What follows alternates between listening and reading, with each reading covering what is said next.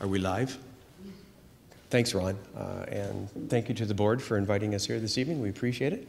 And actually, Ron mentioned quorum. If you need council to do anything tonight, we do have quorum. So, we can quickly pass something if you need it. Very pleased to welcome you here this evening to the Sport Aurora Annual General Meeting. It's great to see the participation, see so many people in the chamber. With respect to the 150, I'm actually going to let Al deal with most of the details because really he's been the one who's been spearheading most of this. But it is a very important part in Aurora's history, 150 years. We've started off, Hillary House has actually started off in terms of their 150th anniversary this year, the 200th anniversary of the War of 1812 with the Queen's York Rangers, as well as next year they will be celebrating some significant events as well. So we're very much looking forward to not only celebrating our 150th, but getting citizen input on various things that we'd like to do. I'd also like to very quickly recognize Bob McRoberts as a former councillor who is joining us this evening as well. And we thank you, Bob, for doing that. So I really just wish to thank you for coming this evening, and I am going to, Ron, with your permission, I will turn it over to Al to speak specifically to some of the impetus around the 150th. Great, thank you. Thank you, Mr. Mayor. Good evening, and thank you very much for this opportunity. It's great to see so many familiar faces. Sesquicentennial. Aurora is going to turn 150 years old in 2013. And so we've been giving it some thought as to what we could or couldn't do with regards to celebration in the community. First thing we did was, or one of the things we did was contact Catherine from the Historical Society, and Catherine was kind enough to look through the archives and kind of found out a little bit about what they did in 1963, or for their 100th anniversary, and so it gives us some idea of some of the activities that took place back then, but we're looking for some new activities and some participation on our 150th. Staff had been asked through a notice of motion to prepare some information on the sesquicentennial, and it created a lot of discussion at the council table, a lot of good discussion at the council table with regards to what might or might not be with regards to the 150th. And the direction that ultimately came from council last Tuesday evening was they asked staff, me, to create a terms of reference that identified a community-based committee with regards to the sesquicentennial. In other words, they wanted the community to drive this event, not staff. And they wanted to elicit as much community participation with regards to the 150th and the activities that might take place with regards to the 150th through the community and not staff. So we are going to be coming back to council, not tomorrow night, but a week tomorrow night, with regards to a terms of reference which identifies a community committee that will, as we are presenting to it, since council hasn't seen it yet, I'm going to be talking about some stuff that they aren't even quite aware of yet, but a community group that will be charged to come up with some ideas with regards to what can take place or within Aurora over the 150th. What type of events they want to take place, what kind of budget they might need, what kind of partners they might be interested in partnering with on certain activities, and very much, as they say, a grounds-up approach, community-based approach. So we are thinking of a committee somewhere around 5 or 6 members that then would be the driving group to certainly solicit information and participation from the greater community.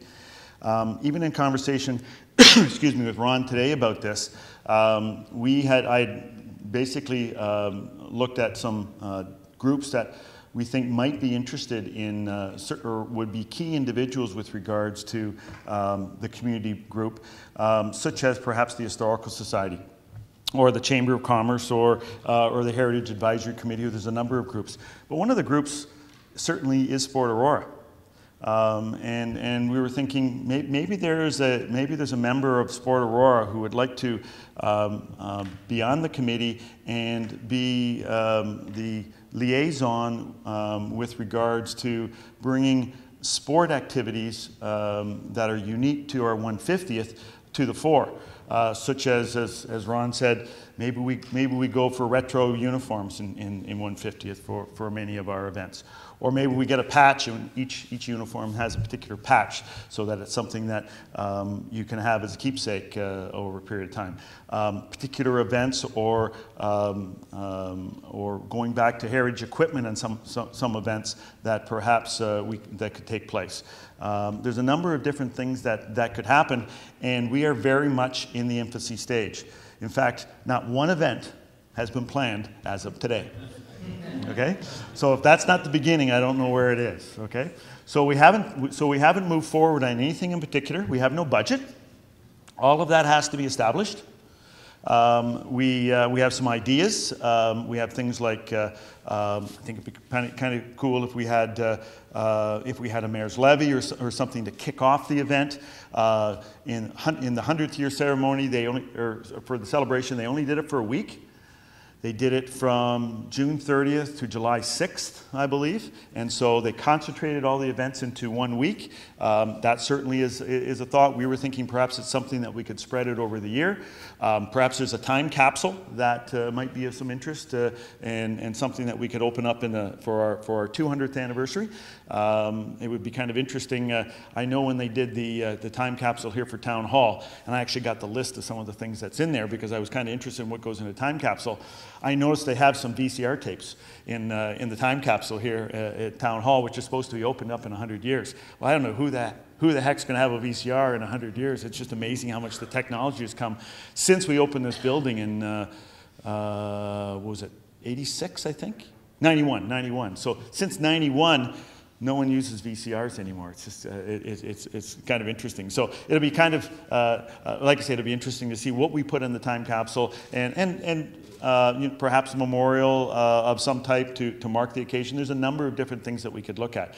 So I'm here this evening to get your interest up on what's going to happen in Aurora in 150.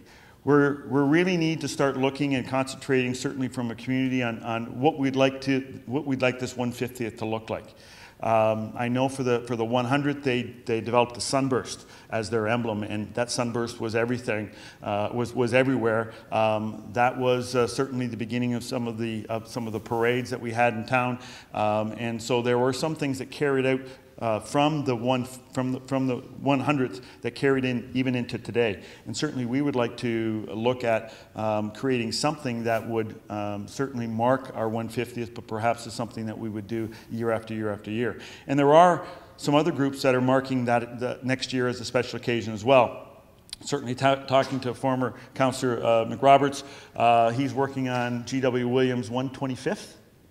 And so I can see a real good partnership there. We just missed the Hillary House by a year, but that's okay. But there are a number of groups that perhaps might be interested, certainly from a sporting perspective. So I invite you to contact me, or contact your local member of council, or even come to the council meeting when it's going to be discussed on a week tomorrow, and express your interest and your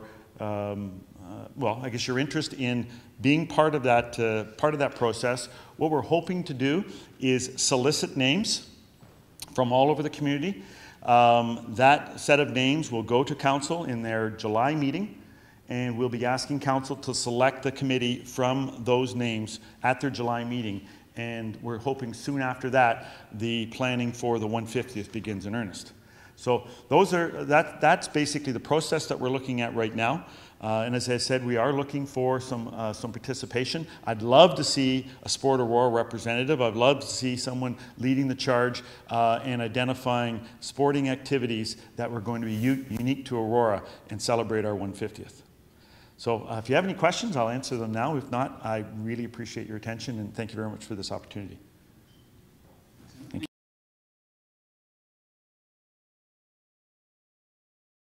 Thanks, Your Worship, and thanks to everyone here. It's great to be here to talk about this exciting development. I'm Daniel Atlin. I'm Vice President of Strategy and College Affairs for Seneca, and with me today is Tina DeSimone. I'm the Dean of Applied Arts and Health Sciences and the Principal of King Campus. So we're here actually to talk about a project that has been ongoing, as Ron indicated, been in development now, and it's at a very exciting stage. And I think there's some parts of it that aren't necessarily in the first phase that we're talking about that actually have a particular import, perhaps, to this group. So with that, we're just going to give a quick little overview about the King property, just because I'm not sure if everyone knows about it, despite the fact it's just 10 minutes from Ron's front door. It is very close, but it's a very special place, and we feel honored to be able to be the stewards for this property. As Ron indicated, we did purchase this from the Eaton estate in 1971, and since that we've grown to about 3,400 full-time students. We also host King day camps there in the summer, and we have between 500 and 700 children there attending our day camps, and they have for many, many years.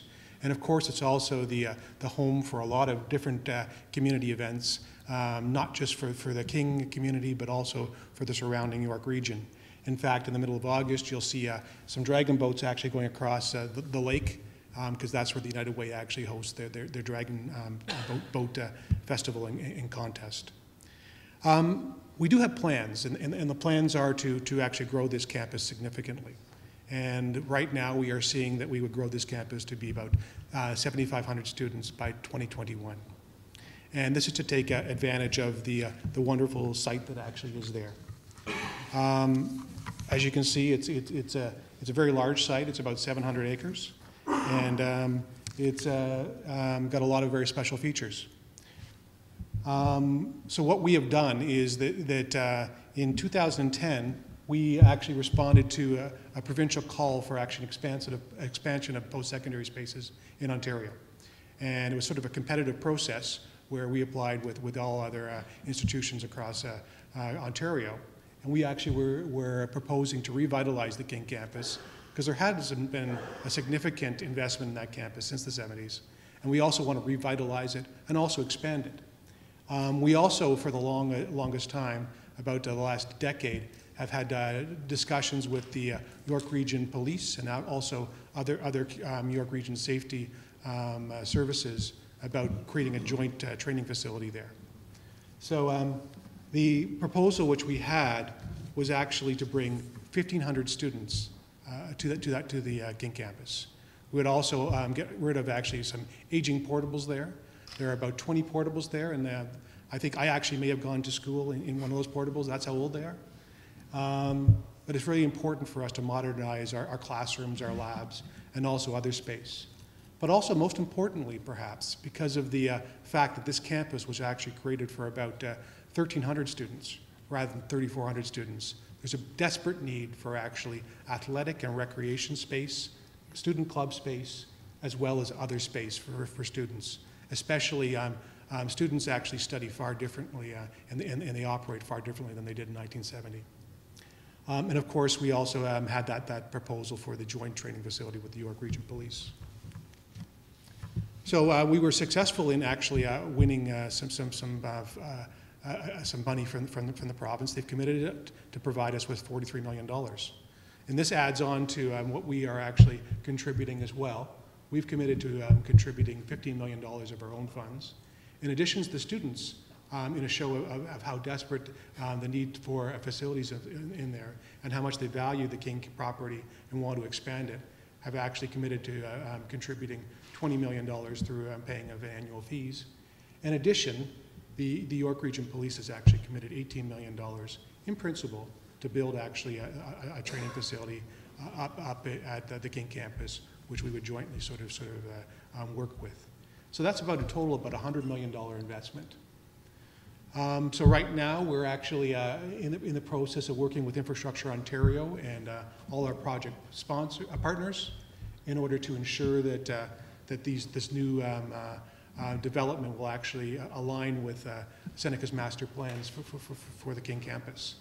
And the proposed timeline for this build is to into 2015 and 2016. So we are also, as we'll walk through, we have a broader vision for the campus beyond this first build. The first build is actually the main precinct part of our campus, and then we're also looking for further development as well. So the main precinct part of the campus is actually the piece here that is actually, you can see here, it's on the west side of Lake Seneca.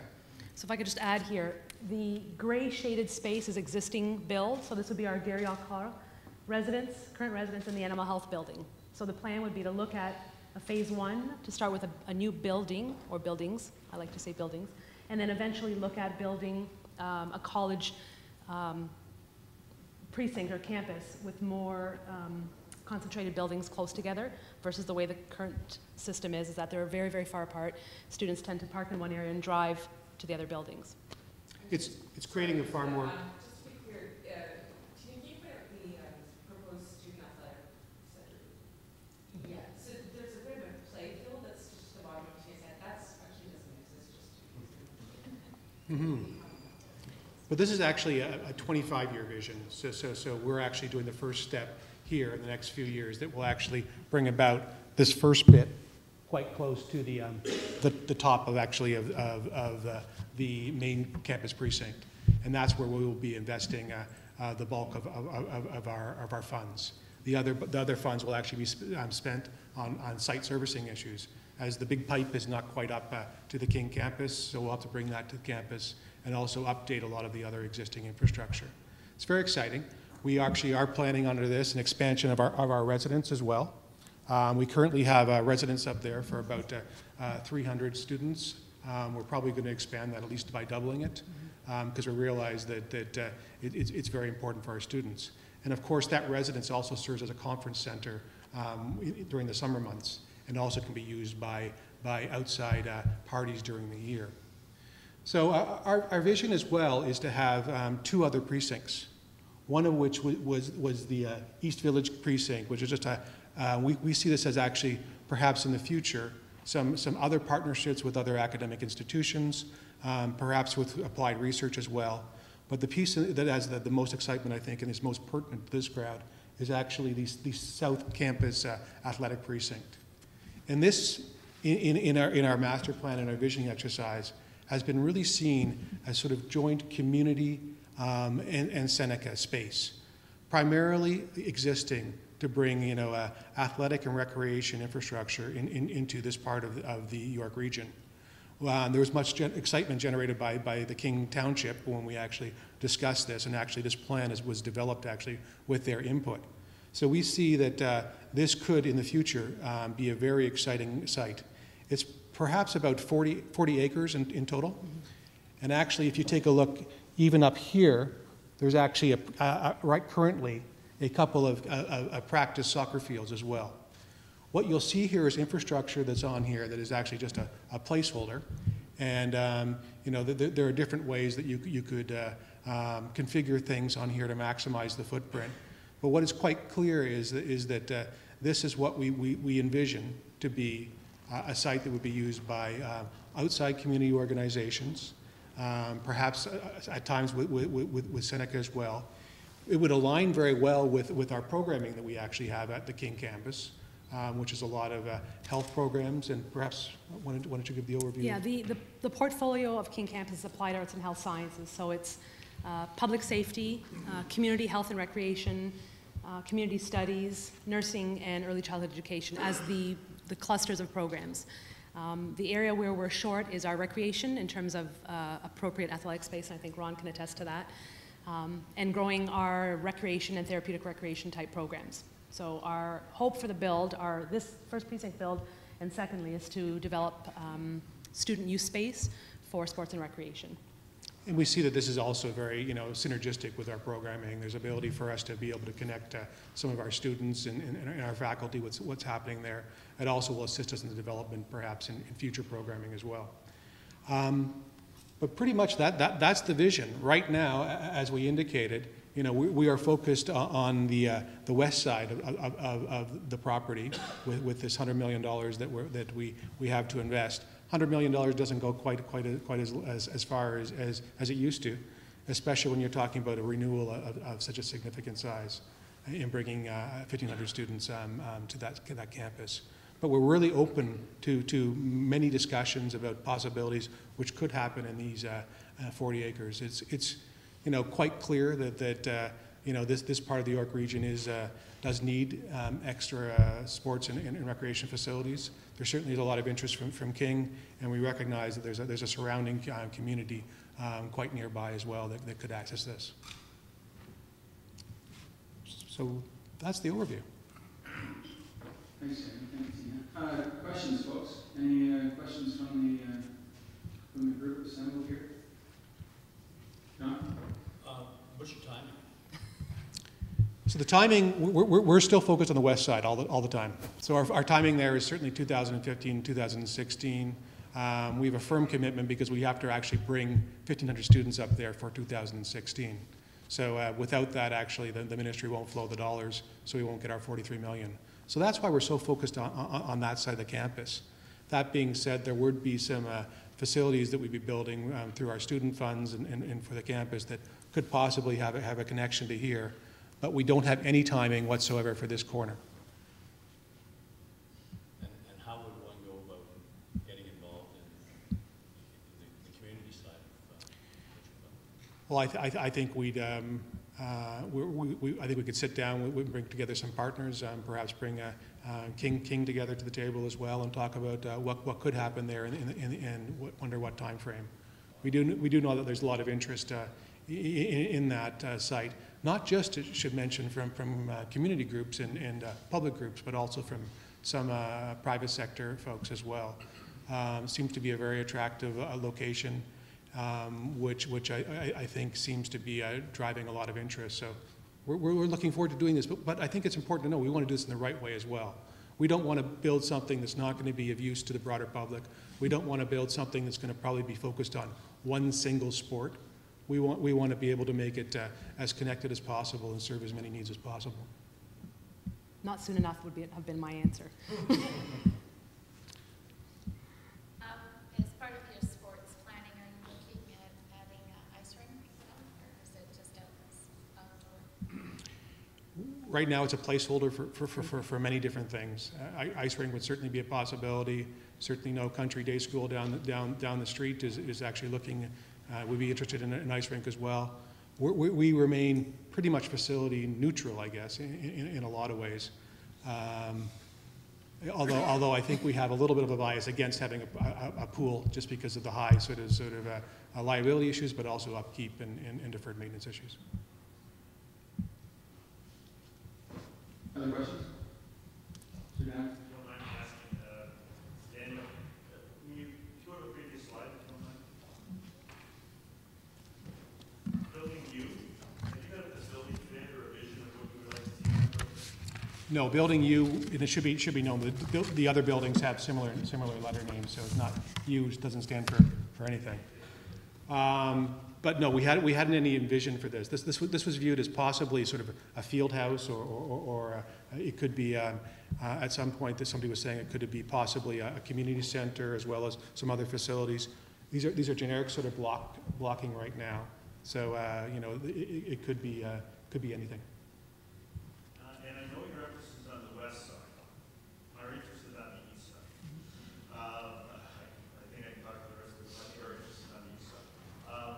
How do we accelerate the discussions with regards to the east side? I think it's a matter of getting people in the room together and just sort of seeing what we can do to achieve that. You know, we're happy to see that development on the east side as soon as possible because it is synergistic with what we're doing. It provides better community, it brings community onto the campus, which is core to our mission as well. So I think we can have those discussions. We do know, and I was having breakfast with someone today who's related to who's involved with the Pan Am Games, and they were indicating that there's still a Pan Am Games rugby field and maybe a field hockey field as well that there's no site actually that's been identified for. So there's possible opportunities there as well. But But I think that the sooner we can have discussions, the better. The reason being is that as we're planning the site infrastructure for the west side, it's good to know what we need to do to make the east side happen as well. So absolutely, I think sooner is better. And if I could add to that, the money that we have received in funding for the academic space is tied to our deliverables, specific deliverables that we have to meet. Right now, we're not tied to anything here, except that we want it to be community-based, synergize with Seneca's activities and whatnot, so there's more flexibility here. But there have been many discussions going on with many different parties interested in space. I mean, everybody's having the same issue, so we need to figure out a way of what's going to be best for Seneca and best for our community on this space. Would it be fair to call that then community partnership space or something along those lines? Absolutely. That's the intent. That's the intent. In fact, we never envisioned actually that we would be doing this investment here. Just especially Seneca is funded by the province. That's where we get all of our funds for infrastructure.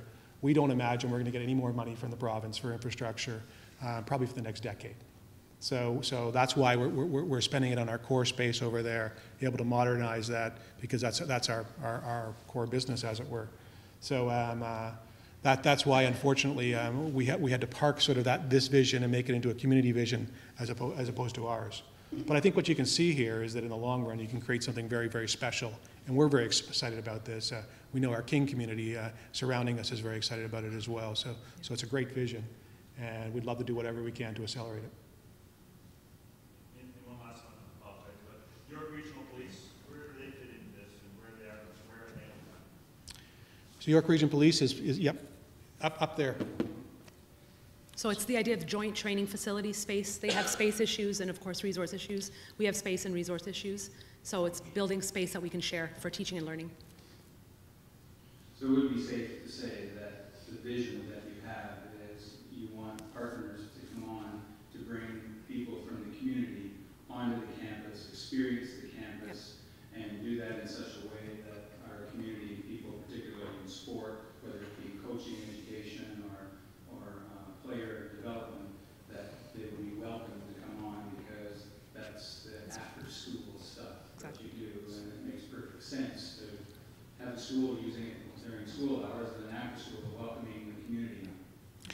And if we discussed, it's actually very, very core and fitting into healthy lifestyle piece as well. Of course, that actually fits very well with our nursing programs, early childhood education. We know how childhood obesity is a huge issue. These are ways to be able to address those issues as well, perhaps bringing them into the early childhood education curriculum earlier as well. So be able to create sort of this sort of wellness, I guess, precinct as well. Question?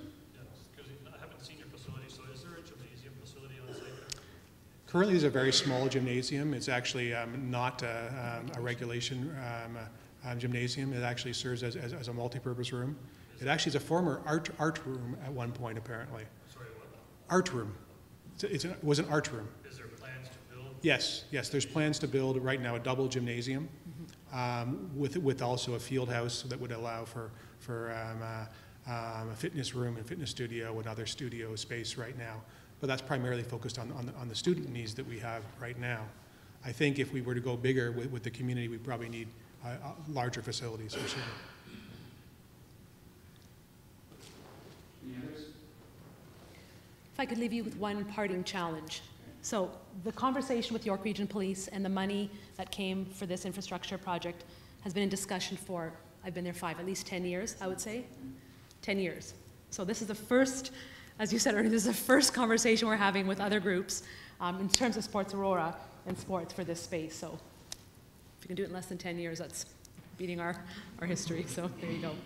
We generally move faster. Yeah, it's good. Well, I know from our philosophy here of building capacity and integration and participation and excellence that this certainly fits our plans, and I'm quite sure there's people in the room who are their own interests in whether it be volleyball or rugby or whatever it is, are having their wheels turn. And if you'll allow us a little time to let the wheels turn and to pull how people are feeling about it. Anyone in this room have any objection from us moving forward, or any questions, cautions, or things that we should be moving forward with this particular board to feel, Sarah? I guess I'm just looking at this, it's not in Aurora, it's in King City. And if there's money, funding, whatever coming from our group, my history with Satic College is that you have to pay to park, you have to pay to use the facilities. So how does that work? What is the payback to us Right. if we participate in this? Yeah, so a partnership, a true partnership is one that works for both ways. So I hear you. I work there and I pay parking. And pay for parking. I pay parking. So I understand what you're saying. That Yeah. would have to be an agreement. I'm sure Jerry would be here. He was our solicitor looking at all the issues. But at this point, I think what we're saying is that's a precaution. Be careful, yes, but we want it to be a win for both sides. Any others? I want to thank you both for coming here tonight and being a part of this. It's an exciting project, not just for me being a Senate, but also I think for the sport of Aurora and the objectives that we have here. So on behalf of the board, I want to thank you for coming here tonight. Thanks for having us. Absolute pleasure. Thank you.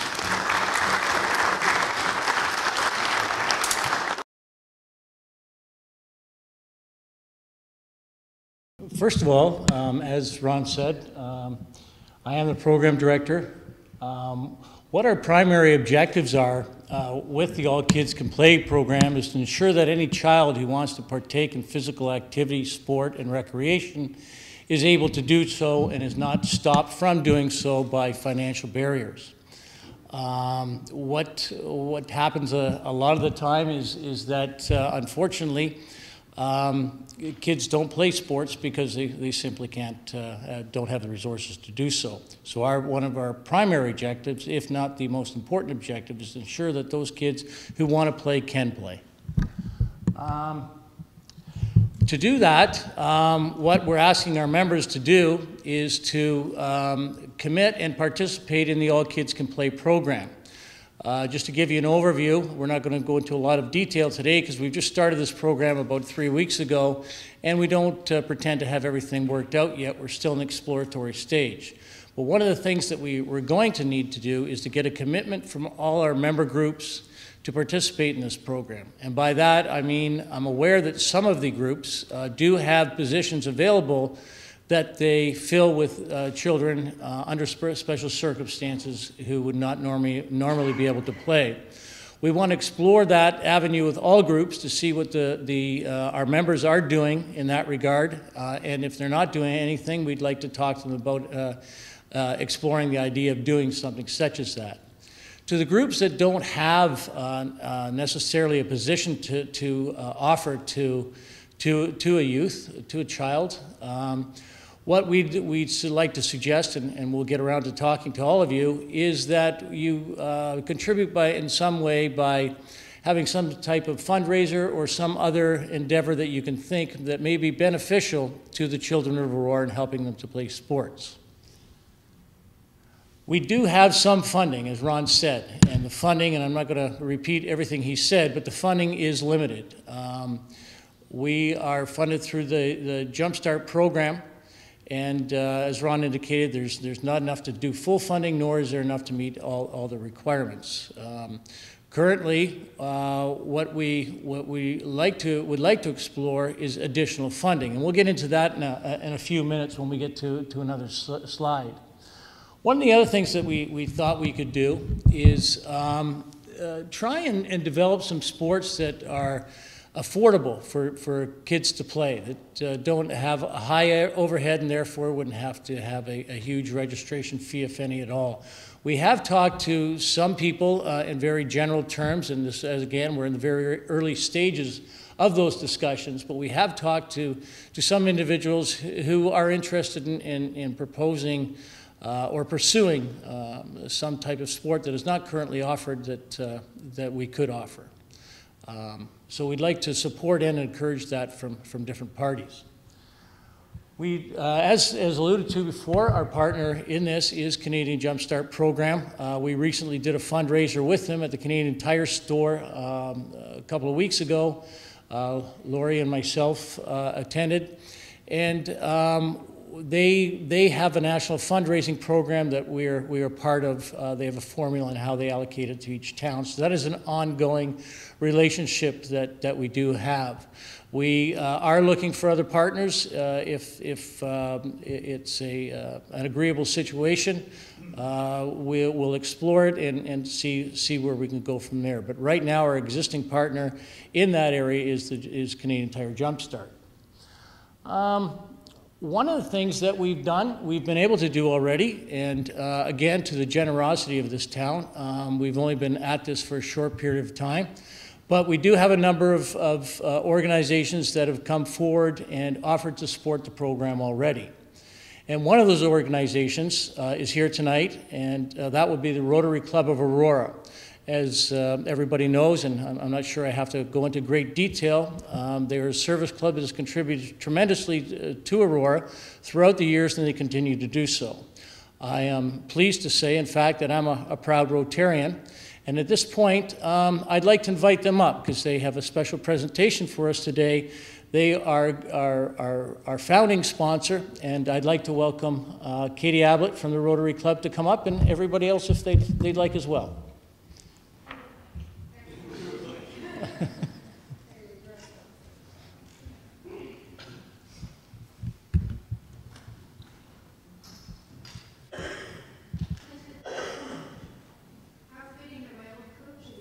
Oh, good.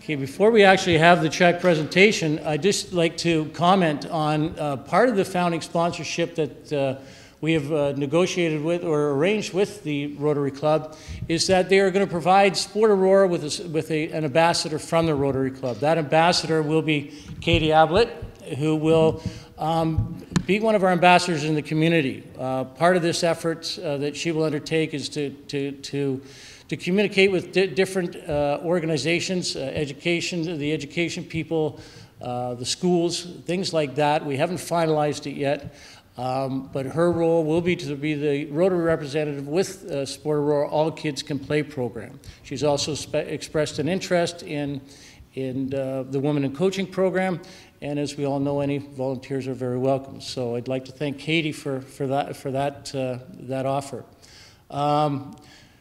What I'd like to do now is turn it over to Katie to say a few words if she'd like. Sure. And then we'll take the photo up. So thank you very much, Rotarian Bruce, and thanks to Ron for his presentation to us at our meeting not too long ago.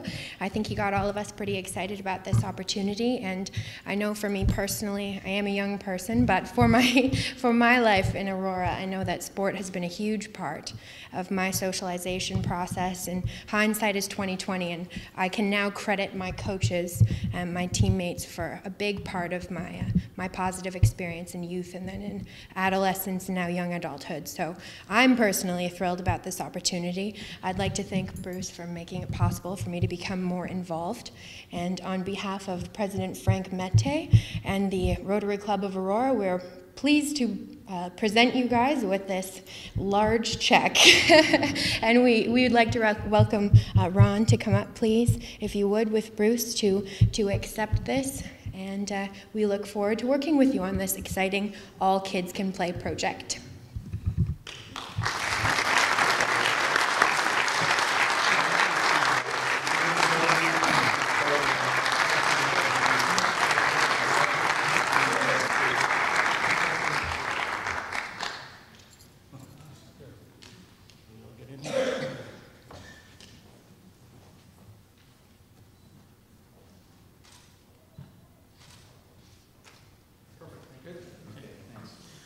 Thank you very much for the donation from the Rotary Club. Just in case anybody back in the back there can't see it, it is quite a substantial check. They have donated $5,000 to the All Kids Can Play program. Thank you very much.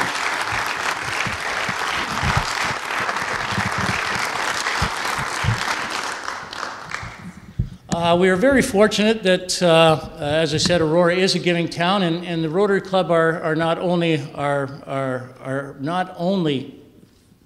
are not the only sponsors that we've been able to secure at this point. They are the founding sponsor, but we do have some others who've come on board as well. First of all, Ross Jones from Aw Shucks could not make it tonight, but Aw Shucks is having a golf tournament at the Diamondback Golf Club on July 14th. Steve's shaking his head, so I have my dates right. And the proceeds from that golf tournament will be donated to Sport Aurora, the All Kids Could Play program. So we'd like to thank Ross in his absence, and Aw Shucks and everybody involved over there. So one of the things I said to before about commitments of our members is we'd obviously like some reciprocity in dealing with our sponsors. So I encourage each and every one of you to do the best you can to support our sponsors in any way that you find it in your heart. So thank you very much for that. Thirdly, I guess, our next group that has offered to provide funds to the All Kids Can Play program is the York Central Girls Hockey League. And if I could just have the two ladies from the Central York Girls Hockey League stand up and let us know who you are.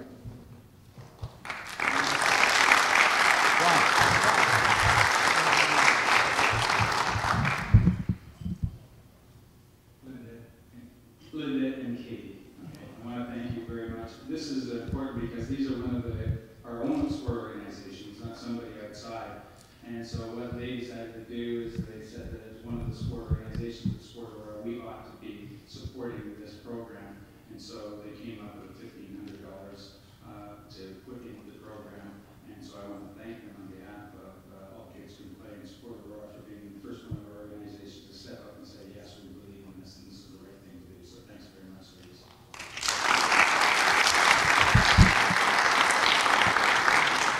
And last on the list, but certainly not least, is Taylor Dinner is here from Tom and Jerry's Restaurant. Taylor, could you stand up for a sec? And thank you very much. And what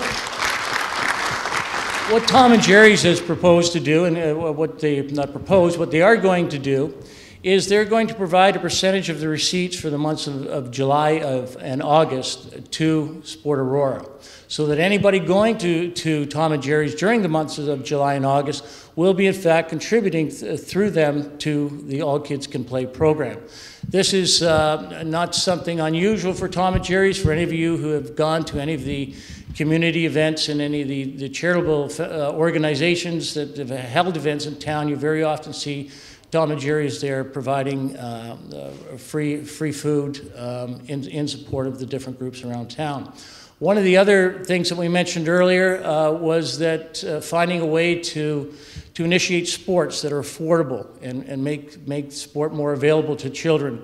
We've had some very preliminary discussions in that area with both Taylor, his father Mike Dinner, and his partner Dave Gardner. So that's kind of premature to make any statements on, but just be aware that they are committed to this project wholeheartedly, and we thank them very much for their efforts. Taylor,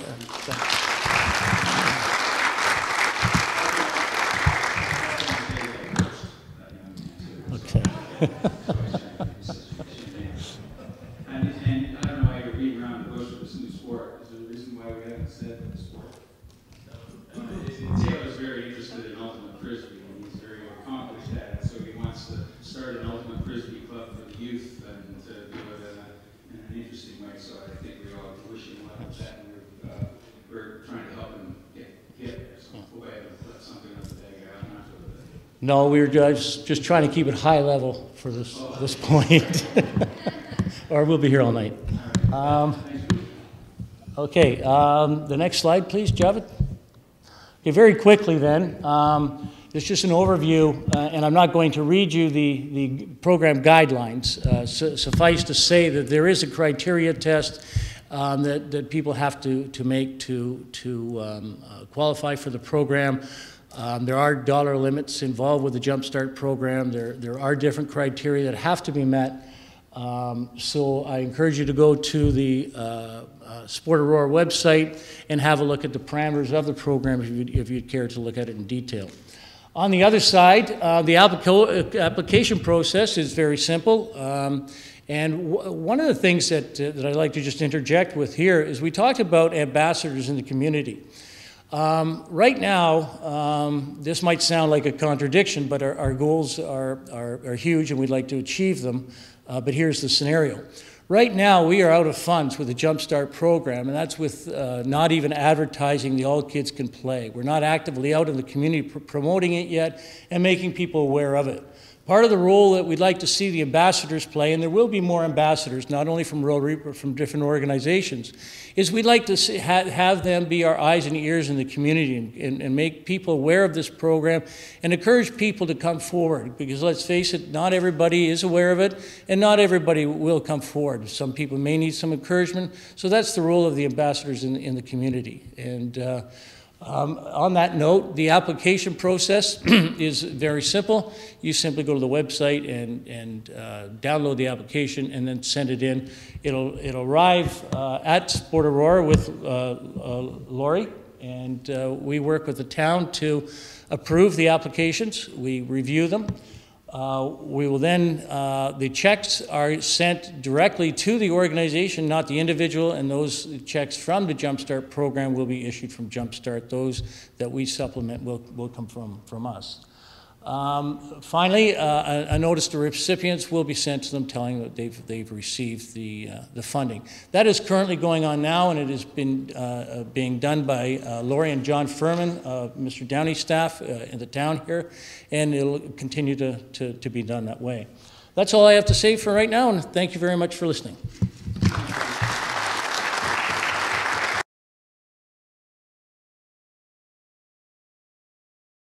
Thanks, Ron. Actually, with that, maybe I'll just sit down. You were doing such a good job of outlining what it is that we did. Actually, I want to do two things. I want to talk about what we did last year, because it was really the first event or activity that Sport Aurora did as an organization. And then the second part is talk about what we've got coming up for this fall as well. So, and if you don't mind me saying, actually, it's quite fitting, I think, that I go after Bruce and just watching the people from the Rotary Club come up here and give it a check. I mean, this is about volunteerism, and this is the kind of spirit that we wanted to recognize. And even when I look around the room and I see, you know, a few of you that were there last year when we did the volunteer event at Krabby Joe's in November. But, I mean, you are the story about what we're trying to get out there and just recognize people for what you do. So please give yourself just a round of applause. As Ron said, we were able to recognize 13 volunteers from all of our member organizations, and the stories that were told were just truly amazing. And each of them was very unique, and it's people that, you know, some of which we know in the community and others that we've gotten to know a little bit better. But it was a lot of fun, and quite frankly, it's all about the unsung heroes that don't usually get enough recognition. I mean, these are the conveners, the organizers, the people in the backgrounds that make sure that all the sports, you know, can go on. As I said, it was Sunday, November 6th at Krabby Joe's, and we were fortunate enough to have Wendell Clark, Angela James, and Cam Fowler from Toronto Rock, all of which spoke about volunteerism and how it helped them when they were younger and getting started, and how, I guess in a lot of ways, they're doing that now to help those that are coming along afterwards. But it was a lot of fun. You know, Steve Mitchell there took some good video of the event. Steve Kimmer took some great pictures. It was a lot of fun. And as I said, you know, a couple of you were there, and if you get a chance to come out this year, we'd really like to have you out. This year's event will be held on Sunday, November 4th. And actually, since the slide was put together, I'm now in a position to say that it will be held at Boston Pizza in Aurora. So we're really looking forward to that. It's nice to change the venue around, just keep it in town and that, but very excited about it. So thanks to those that have helped us put that together. What you will find in your package is there's a nomination form.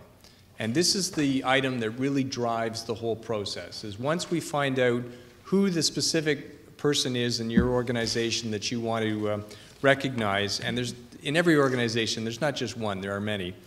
We want you to fill that form in, and then we need you to write a little narrative in terms of what it is that they've done, because that will be the presentation, or part of the presentation, that's made in November. We'd also like them to bring out some guests, and certainly make it a family event, or certainly those that are in your organization should be there to support them as well. So at least two guests, and we'll have space to accommodate that. The nomination deadline is September 30th. We have to do certain things to get this ready. Obviously, there's some trophies that need to be prepared, and we need some lead time to do that. But again, it was a terrific event last year. It was truly my pleasure to be able to chair the committee, and also to serve as the Master of Ceremonies. And as long as you'll have me, I'm happy to do it again next year. So maybe with that, if there's any questions, I'm happy to answer. You got that gas cost TBD. Are you just arranged? We're still working on that. As I said, we've just finalized where the venue is going to be for this year, and now that that's come into play, then we can work with the rest of it. So, yeah, it's coming. So, yeah. Any questions from you? Okay, thank you. Yep. Appreciate it. Sorry, hang on. Excuse me, sir.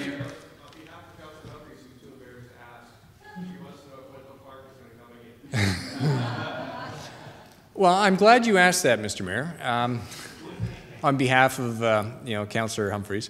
One of the things that we were fortunate to have last year were two hockey people, and Angela James, as you may or may not know, was the first woman inducted into the Hockey Hall of Fame, and was part of the Canadian women's Olympic hockey team. Obviously, many of you know Wendell lives in the area, so it was an easy thing for him to come out, and Cam is part of the Toronto Rock. We have a number of different sports represented in this room, and what I really truly want to do is broaden the spectrum. I mean, quite honestly, excuse me, quite honestly, it's easy to get hockey players because a lot of them live in the area and they're close by. We've been looking at a few in the baseball field. Unfortunately, it's not as easy, but we've got some feelers out there. So I can't even announce a speaker yet, but we'll see. So now that Councillor Humphreys has made her intentions clear, then we'll see what we can do. So we'll work on it. Okay. Yep. Thanks.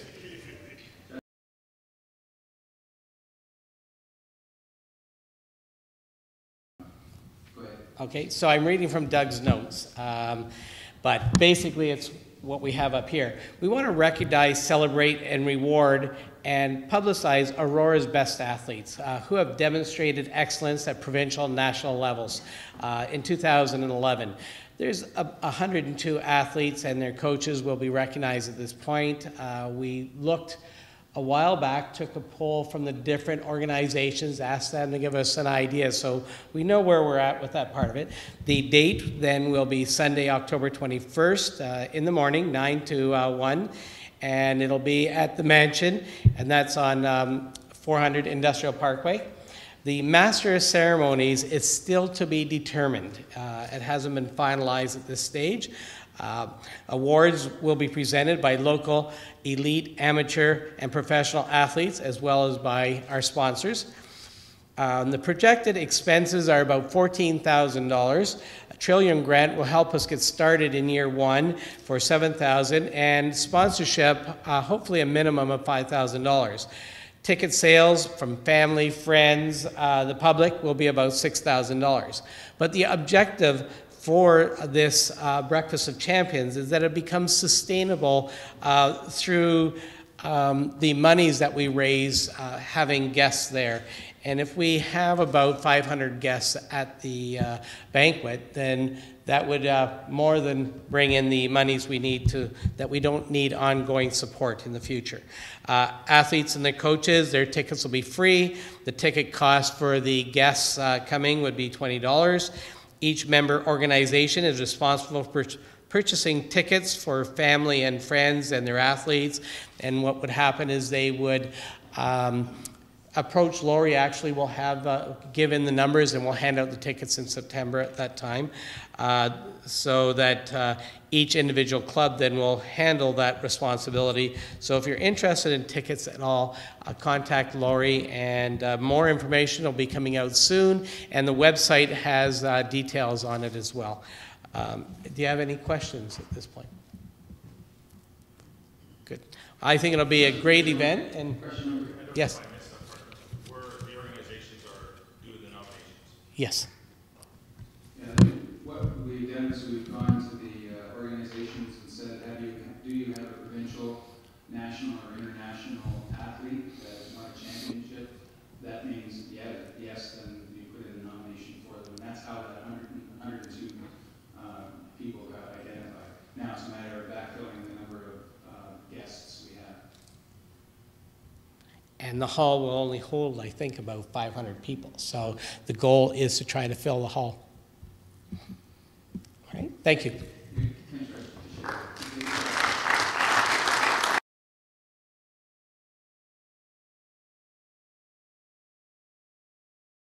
First off, I'd like to thank all the sport organizations for being so accommodating and patient with all my emails and persistence. So I want to thank all of you too, every time you hear from me, and helping me get to my deadlines. And I also want to acknowledge the town, because I can't tell you how appreciative I am of having the space where I am. Al, you are very entertaining, I have to say. But I am very appreciative, and Sport Aurora thanks the town for the space that you've given us by your office, where that's the hub of where Sport Aurora is. So thank you very much for that. I want to start off by saying that the Women in Coaching program on April 22nd hosted its first event, and we certified 15 female coaches at Fundamentals Movement Skills NCCP certification course. So Sport Aurora had its first Women in Coaching program successfully done, and held at the Aurora Public Library. And these ladies are now on a what do you call it? Oh crap. A network. So all these ladies are ready. I can't say that on camera. I'm sorry. Anyway, the next Women in Coaching Introduction to Part A will be held. I'm hoping to hold that in October, and that will be them certifying their Part A of their levels. And a new NCCP program brought to us, to Sport Aurora, from our newest member, Evolution Gymnastics. It's an Empower Plus NCP certification program that's already full. They brought 9 coaches forward who were interested in this Empower Plus NCCP certification, and the remaining, only 15 spots were available. The remaining were filled by some of the ladies that took the NCCP course, the FMS course. So that's taking place, and it was very short, done in a week, and that's being held this Saturday at hosted by Evolution Gymnastics. So thank you very much for, first of all, bringing that forward to Sport Aurora, and second of all, hosting it. And so we appreciate that. And we'll be reporting on that course at our next meeting. And we look forward to October for the ladies getting certified in their level A, or Part A.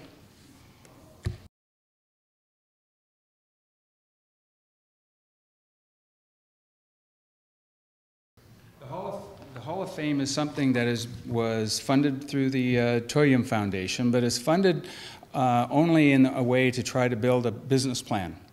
And we have Scott here. I saw you slide in just a little bit late, Scott. So Scott will stand up. This is Scott McRoberts. Scott has been hired by us as a consultant to prepare the business plan and the feasibility study to go forward with the Hall of Fame Trillium application. Trillium came to us last year after we made the application and said, you're not ready yet.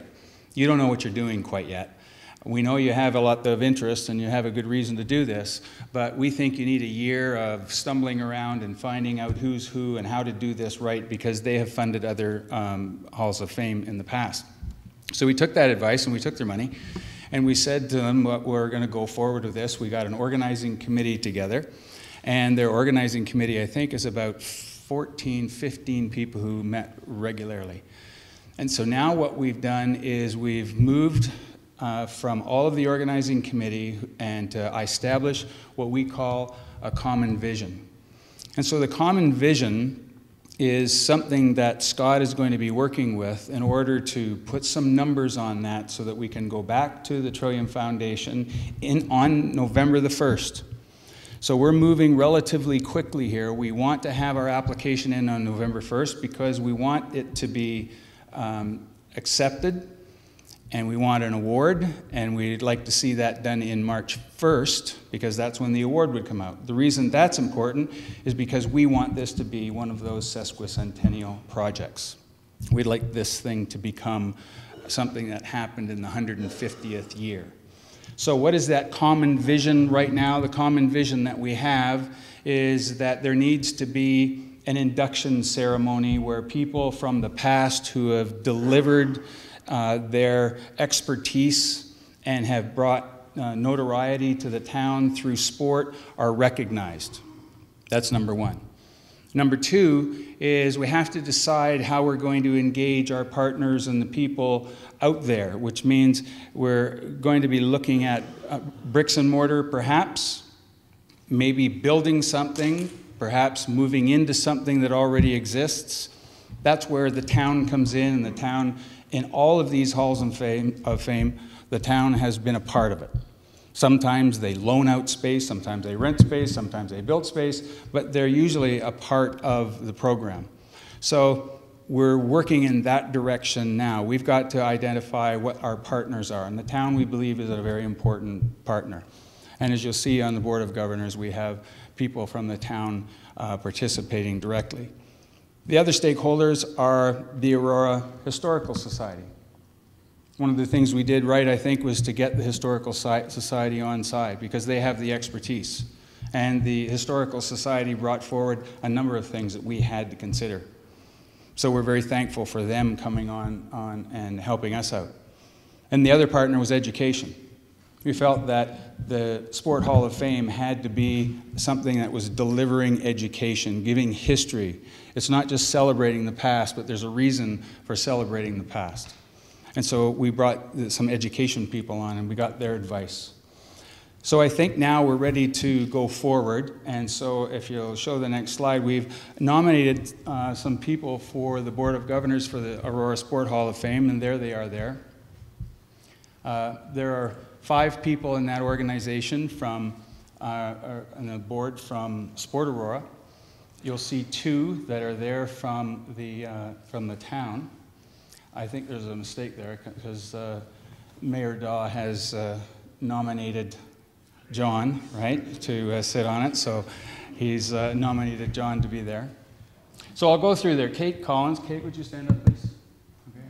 Kate Collins from Aurora Lawn Bowling. Bruce Cuthbert from Aurora Master Ducks.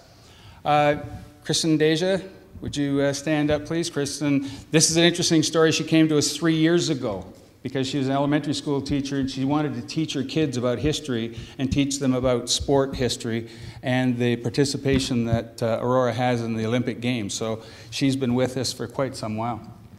Al Downey, of course, we've met him before. He's on with us. Wayne Caldy from the Aurora Historical Society, he's there as well. Javed Khan from Sport Aurora and our communications guy.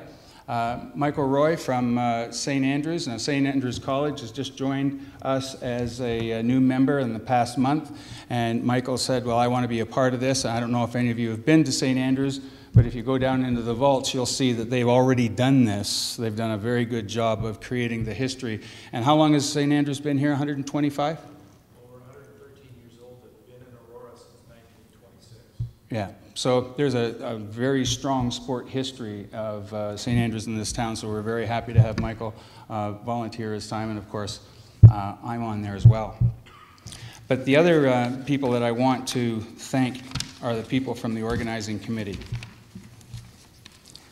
My co-chair, Reg, has, when I said, okay, how are we going to do this? He says, okay, well, I'll do anything you want. So just ask me to help and I'll help. So he came on, and he would normally be up there, but he's now coaching a Paralympic athlete, and so he's a little bit busy getting ready for London. So he decided that he was going to step away from the Board of Governors, but I want to thank you for all the time that you've put in there. Mayor Daw, I want to thank you as well, because you've been at every one of those meetings and you've helped us out with giving us some ideas about how the municipal involvement could be. Both Al and he worked together to take a look at other municipalities and what their involvement was and their other important halls of fame.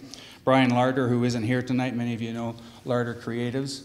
He's our branding specialist, and he gave us a branding 101 to identify what that was all about, and so I think we really understand who we are and what we are.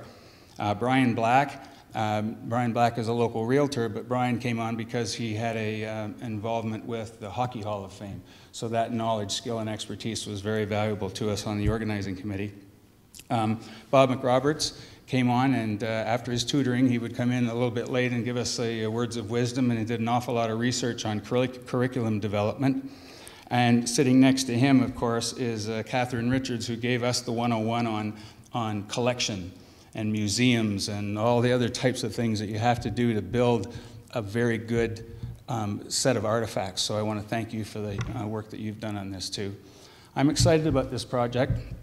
I think it's something that the town is ultimately going to be very proud of, but I still believe it's going to mean that people have to provide input to it. So although those people are there trying to drive the bus, what we really need is for a lot of people to participate. And it's amazing how many stories are now starting to percolate out there about this person or that person or who someone knew. You may not know that there's some fellow who came from Aurora who played on the 1890 Toronto Maple Leafs. Who knew? But somebody out there knows. So we're going to be working very diligently, and our objective is to get to that November 1st. Now, Scott, do you have anything to add about this? Other than I've developed a timeline to give to the Hall of Fame Board of Governors tonight, we'll be looking to do kind of a strategic brainstorming session in July that will be critical to staying on path in order to reach that November deadline. So I think this is going to be great. I've looked at about 15 across the world in the last month, and I really think Aurora is going to do something very unique here, something that's going to be different from other municipalities that will have their own town feel at the same time. Okay, thanks, Scott. Any questions that people have about the Hall of Fame before I get down out of here? None? No? Okay, Javed, what's next?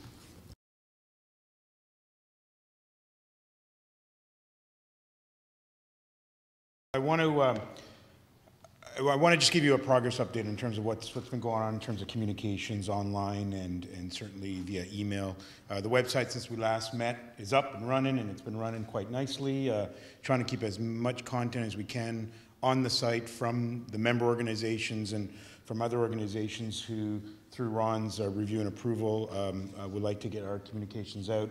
We've been a little not as organized when it comes to the communication sort of on a consistent basis, in which we want to talk about really briefly today and offer up a couple of things that we've been talking about as a board of directors. As you notice, once in a while, you'll get a communication from Ron here, and then a couple of days later, you maybe get another one, and then there'll be a lull, and then all of a sudden you get something else, and there'll be a lull. And then, so we want to organize that much more effectively for everyone in the organization. So what I'm recommending tonight is, moving forward, perhaps we do something on a bi-weekly basis where it's collected into sort of a one consistent bi-weekly communication, which is done every Tuesday, every Wednesday, depending on the days of the week, and we'll get messages out for anything from golf tournaments to member drives to people asking for funding or new things going on with Bruce's group, or Evolution Gymnastics has got something going on at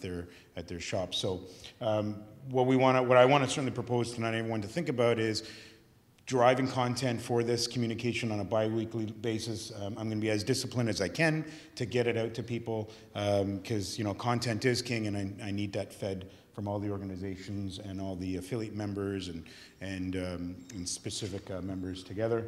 I mentioned member pages. There are still a bunch of member pages that are blank, so if people can just spend some time on your member page, whatever content, the easiest way is just fire off a Word document with the content that you're interested in. The key, obviously, is to keep it live and keep it fresh and ongoing. So there are certainly a bunch of member organization pages that are blank, and I'll leave that to everyone around the room to take care of that. Affiliate members, again, there are some affiliate members who I'm going to start communicating with quite diligently to try to fill up their pages, because some of them are blank. So we want to make sure that's taken care of. And the multimedia platform, I want to spend a little bit more time on the multimedia side where it says media. So I want to start adding more video, more photos. So if you've got video, you've got photos from your events, I will put it onto the home page and then connect it to the media page, which has the photo gallery. So I really want to ramp that up, because I'm sure since the last time we met to tonight, there's been a lot of things going on with the organizations in terms of open houses or weekends, hockey tournaments, soccer tournaments, baseball tournaments. Much content. You can drive. I'll get it up and we'll get it out there as part of that bi-weekly communication. Can you just flip that slide, Rich, real quick to the next slide? I think there's 2 slides, right? Okay.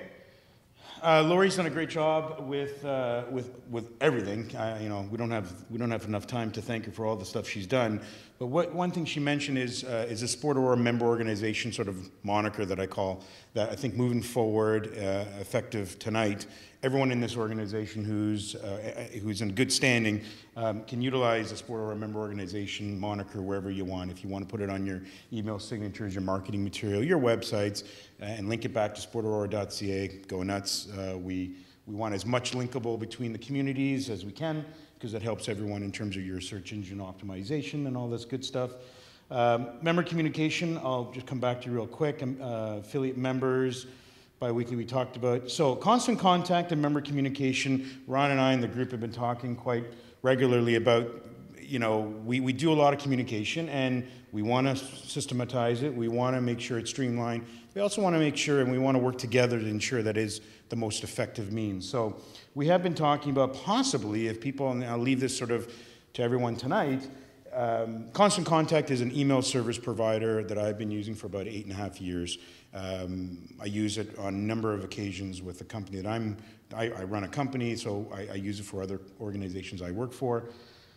Constant contact and member communication, one idea here we've been talking about is possibly, if you are comfortable, we would then launch communications on your behalf to your members. So when a communication is done, we would then package the same communication, re-customize it for your members, and then send it out, and it would be slapped on with the president's name or whoever is familiar in the organization. The kicker here is, for us to do that, we need to get the list of your members, so we would then feed it into the email service provider, Constant Contact, and then we would send it out on an automated basis. And therefore, everyone would know in your organization, we would do I would do all the heavy lifting for you. The key, though, is we need to get your members' organizations' lists so we can put it into the email service provider. So just food for thought, because we want to make it as effective as we can. So we figured, okay, when I raised my hand at a meeting, I said to Ron, look, I'll do the heavy lifting. If that means, us packaging the communication and sending it on your behalf. And I've done that a couple of times with Dave Giroux, with Aurora Baseball, and certainly we can do the same where I can put your name on there. It's literally coming from you. They won't know anything else, and it's packaged in a very organized manner, and I'll do the heavy lifting and just send it out. The key there is. The other item I want to just introduce tonight is this sort of pilot project that we've been talking about in terms of what do we do online and really increase our online presence and really leverage media. And we've got a great friendship and partnership with Stephen Mitchell and Genmark Digital and media. And so what do we do? So we were talking about a couple of old shows that used to be on ACI, I forget the two gentlemen used to, what is it called, Sport Beat? Was it that? Yeah, right? Sports Beat. So we thought, hey, that's an interesting concept. So we came up with Sport Aurora TV, and tonight I want to show you just a sort of a promo, a couple of minutes. The full length is currently live on the website. So if you want to see the full length, we've got two of our stars here tonight from Evolution Gymnastics. And so there were three that were featured. Evolution Gymnastics, yeah, they're here. They'll stay after for autographs. Evolution Gymnastics, Aurora Baseball, no bias, but Aurora Baseball was involved, and we had Reg and Summer involved in terms of the swimming. So I'll show you a quick clip just to give you an idea. So here's the call to action and an action item for everyone in the room. If you are interested and you want to be featured and you think you have a great story, or you want to have us come out and do the video and get you on Sport Aurora TV, more than happy. You know, we're going to certainly start to organize all this. What you're going to see tonight is a pilot, so there's graphics that are not necessarily there. You know, Steve's been under the weather. He's done a phenomenal job with what he's working with, and he's you know, he's a rock star. He's really done a great job with what he's working with. So there are some graphical elements that are not there, but we're going to work on this. It's pilot. It'll just give you a flavor of what the online presence we want in terms of Sport Aurora TV. We're still working on our host or hostess. We had a couple of fillers, Lori and Ron, the two other rock stars in the room. So, you know, we're working on that. And so it's just tonight, just want to give you a flavor. And if you're interested, by all means, contact Lori and we'll plug you in and we'll try to figure this thing out sooner than later.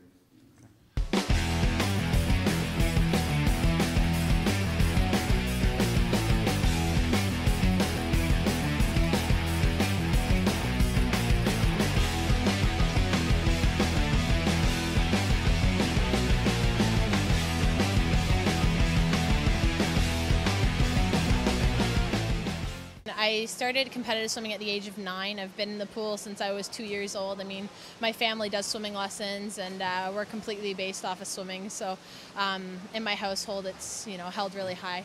I was competitive at 9, went to Olympic trials as an able-bodied athlete at 13 in 2008 for the Beijing trials. After that, later that year, I got into a trampoline accident as a trampoline athlete, and then ended up breaking both my feet, spending half a year in a wheelchair, 2 years on crutches, said I'd never walk again, and then I went and I got assessed for Paralympics, and now I'm in the Paralympic side instead of the able-bodied side. Let's talk a little bit about what's going on this year. Now, last year you had a banner season. Your team won the OBAs and the York Region Championship as well. You're the team of the year. So you've lost a few players this year. Yeah, we had 12 players last year. We won the York Simcoe Tier 2 Championship, the Bantam A Ontario Championships, and we were voted York Simcoe Team of the Year, minor bantam and above, of all the teams in York Simcoe, so that was a big honor. We lost 5 of our 12 guys. 3 of them moved on to play on elite travel teams that travel to the U.S. and all around Ontario every weekend, so we're really proud of those guys. In fact, we got one other boy, Jesse, that's still with us, that's also playing in one of those teams, but he's doing both, so he's pretty much playing ball 7 days a week. And one of the other boys is playing with our Bantam team. He was a year younger, and one is a AAA hockey player, and he just, it was a little too much doing both, so he's going to concentrate on hockey right now. What is it about Sport Aurora that drew you to become a part of us? I think we have a very similar philosophy in that it's about participation, and it doesn't matter if you're an elite athlete or a beginner or a weekend warrior.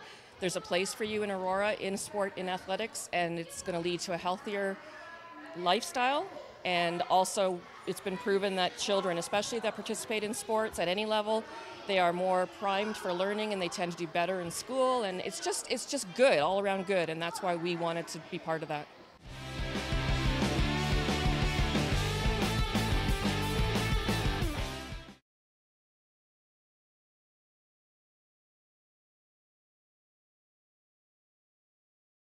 So pricing, we went through a fairly in-depth policy about 4 years ago. We are now looking at an update or review of that policy. So Parks Recreation Committee, I made a presentation to them last month, outlined the entire process that we went through. It was a fairly lengthy process, a lot of questions, a lot of people new on the committee that weren't quite sure what we had done before, but it was a really great opportunity for questions and education. They asked me to come back with what I thought should be the new method for reviewing the policy. I'm recommending, and if you go to the web, it's on the web, the report's on the web, because the meeting's Thursday night. And that is, I'm proposing that we do a market study of our neighboring municipalities, so that in order to assist us in setting the rate for ice rinks, we are going to go around and find out what rates there are in ice rinks around our other municipalities, and find out where we are in that range, and whether we're at the average or above average or below average or wherever. And that's our first step, is to first of all compare ourselves to our neighboring municipalities. And actually got an interesting email because one of the challenges, or one of the things that philosophically that we're trying to do, is keep our fees as low as we possibly can. So we try to keep our expenditures down, but we want to keep our fees down as low as possible, because every time you raise a fee, you shut that door to someone, or start putting a financial barrier up for access. And interestingly enough, on the agenda is an email from a resident who's quite upset that our fees for swimming are so low, and really thinks that we should be higher because people can afford to pay, and so we should be looking at increasing our revenues because we can. And people from Newmarket are coming and swimming in our pools because it's more expensive to swim in Newmarket, and so we should be looking at maybe increasing our fees. I really don't want to look at things in isolation like that. It's one of the reasons I'm suggesting we do a market research, find out what other neighboring municipalities are doing, and then taking a real good look at where and how we need to make those adjustments. My recommendation will be that if there are increases, that they be communicated through the 2013 budget process. So that might be a good time for me to be on the TV on Sport Aurora and talk about any fee increases that might be coming up, or council is contemplating, so that any affected members could then come forward to council and voice any concerns or support for any of the fee adjustments. So that's the process we're looking at right now. Any questions? You say for 2013 budget process, we set our fees probably January, February for the following year, so would we get it in time for our budget planning? If you didn't, it wouldn't affect you for a year. So I know just the way the timing works, depending on what the activity is, and depending on when council sets it. So if we set our fees in February, and you've already had your registration, well, then it won't be effective until the following registration period in 2014. Okay, and we'd make that clear to council in our presentation to council, because whenever it impacts, that would depend on the sport as to when we could actually implement those new user fees. So I understand that you can't do your membership and then come in after everyone's signed up and raise your fees by $5 an hour. That wouldn't be something that happened. Yes.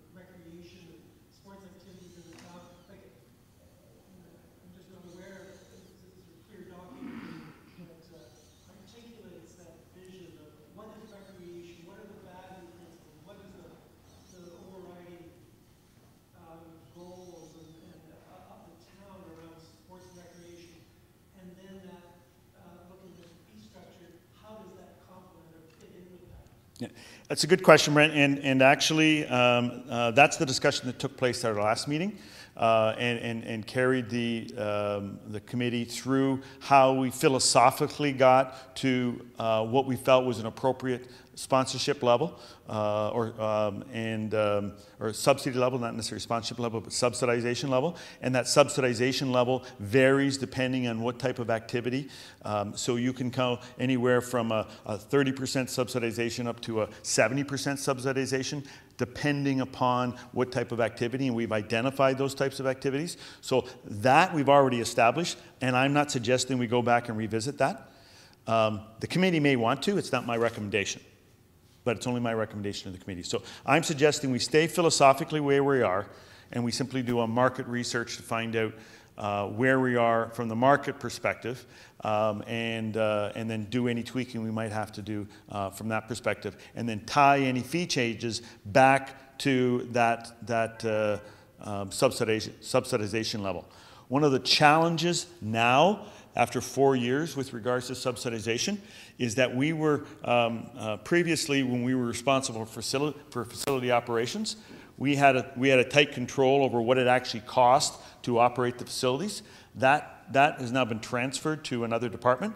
So try to get that information from that department in order to add the cost to delivering the program is a little bit more difficult. And so I'm not suggesting that we do that in the interest of time.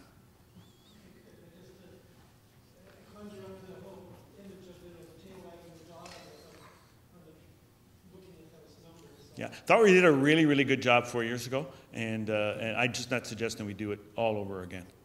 Not yet. Maybe in another 4 or 5 years. Any other questions? Thank you. Thanks, Ron. I'm pleased to share a progress update on the developments of our multi-use, all-seasons public project at Fleury Park. When we first introduced our project to you at the March AGM meeting of Sports Aurora. Since then, we've had coverage in the Aurora and in the Sports Aurora magazine that further describe what our intentions on developing this project. The purpose of my brief project update is to inform Sports Aurora members of our plans and invite you, the members of Sports Aurora, to participate in our project as partners and users. I have a whole list of items here, but I'm only going to highlight a few of them in the interest of time, and these are the key highlights. Over the last 2 or 3 years, we've sought input from our members at Aurora Community Tennis Club through surveys as to the creation of an all-seasons, all-weather public facility at Fleury Park. The overwhelming response directed the Aurora Community Tennis Club board to pursue this project. 2 years ago, Aurora Community Tennis Club received a verbal approval from the Lake Simcoe Conservation Authority upon our inquiry that the tennis club wishes to develop an open-sided building for multi-use purposes in the floodplain of Fleury Park. This was a request that went through the Parks and Recreation Director. Upon that green light approval from the Lake Simcoe Conservation Authority 2 years ago, the board designed several models and began developing our multi-use model. We further refined the model by adding solar paneling to the roof, giving us the option to develop a co-op partnership with local sports and cultural groups for revenue generation to partners. And you, my fellow members of Sports Aurora, are those partners that we're looking to excite and interest in this project. And one of my calls to action is to keep that top of mind for you going forward. So in 2012, we presented our plan to the Aurora Parks and Recreation Advisory Committee and received support and advice as to further developing our project. In March of 2012, we asked the Director of Recreation Services to seek the Lake Simcoe Conservation Authority approval for constructing 2 additional courts at Fleury Park. The 2 courts are needed at Fleury Park to make viable a business case for an all-seasons multi-use facility. In addition, 2 courts are slated for construction to meet the Aurora tennis community's requirements as per the Town of Aurora's Master Recreation Plan. On June 1st, we learned that the Lake Simcoe Conservation Authority has no issues with the town's request on the feasibility for constructing 2 additional courts at Fleury Park.